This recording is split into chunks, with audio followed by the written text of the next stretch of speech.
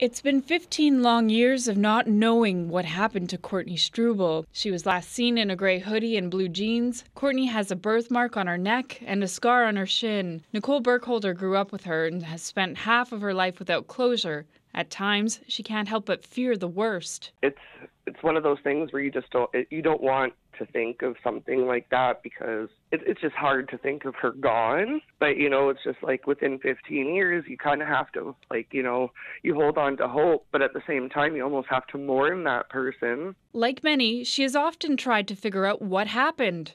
Courtney was watching movies at a friend's place on the outskirts of Estevan. She declined a ride home that night, choosing to walk.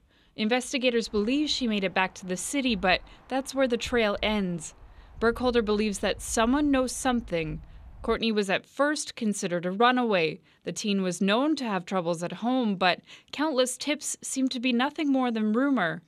RCMP reviewed the file years after the disappearance, finding that the teen was likely to have been a victim of homicide. The RCMP also believe that someone knows something. We're missing those pieces of that puzzle, and we haven't found her yet, and 15 years is a long time.